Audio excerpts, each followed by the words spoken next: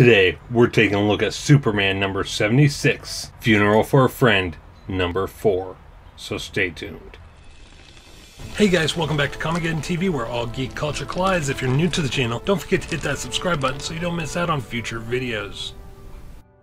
Alright, as I said, today we're taking a look at Superman number 76, Funeral for a Friend, number 4, from February of 1993. This is a part of the World Without Superman storyline. You may have seen a couple different versions of this issue. This one, of course, has Batman dropping Superman's shredded cape. There's another issue that shows Captain Marvel there in the same pose that Batman is, dropping Superman's cape. And I think there might even be one of Wonder Woman. I could be wrong, but I think I might have seen one like that. This is the Letters to Superman issue.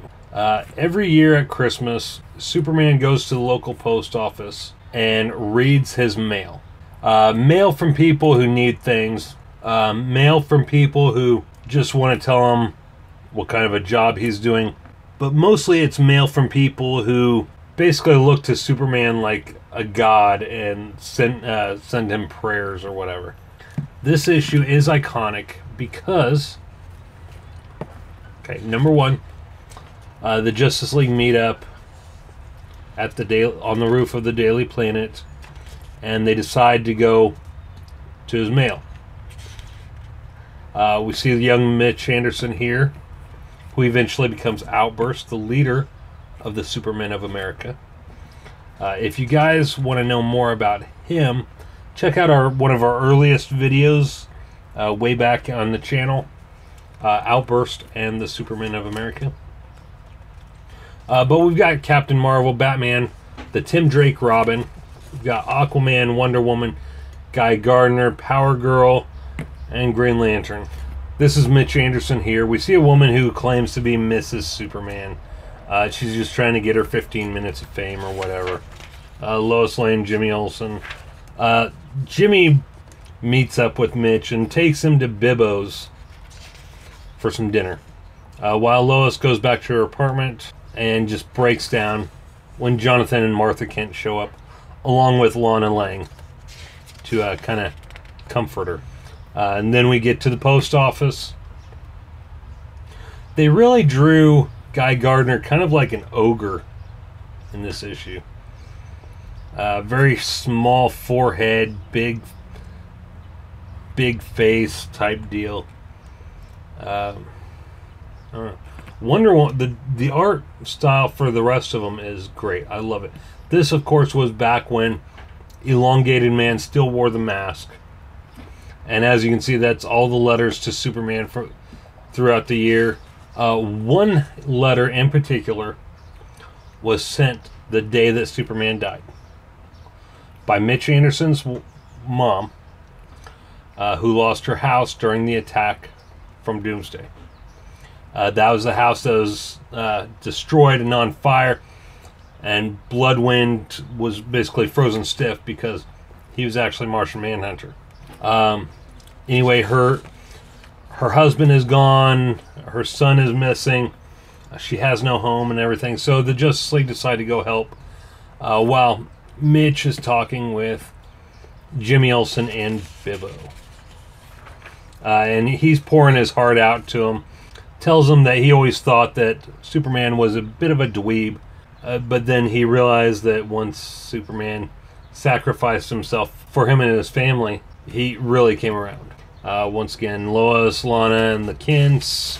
Wonder Woman goes and tracks down Mitch's dad, Roger Anderson, and lets him know everything that happened with his family, while Nightwing and Maxima go and help answer some of Superman's letters. Guy Gardner goes and brings this elderly woman who's on her deathbed, her long lost son, who they've lost contact for several years, and her dying wish was to be able to see him one more time or whatever. While Green Lantern and the Flash are helping to rebuild the Andersons' home. And then Mitch and Jimmy are at the Superman Memorial, And Wonder Woman returns with Mitch's dad. There's Superman Memorial. And then Cadmus stealing the body of Superman from the memorial. Like I said, this was a really iconic issue. Very important issue. I really enjoyed it. This is one that's really stuck in my mind since it first came out. Probably one of my favorites, just to show how important Superman is and how important he is not only to the world, but to the Justice League too. And so in order to honor his memory, they went and answered all his mail. I really enjoyed this issue. If you guys haven't had a chance, check it out, along with the rest of the Funeral for a Friend comics. Yeah, I highly recommend picking up this storyline, along with the death of Superman, along with Reign of the Supermen, and the return of Superman. If you can't find the individual issues, you can find the graphic novel, the trade paperbacks. Sorry, difference between graphic novel and trade paperback is a graphic novel is something that never really had a single issue. It's a story that was always meant to be in book form.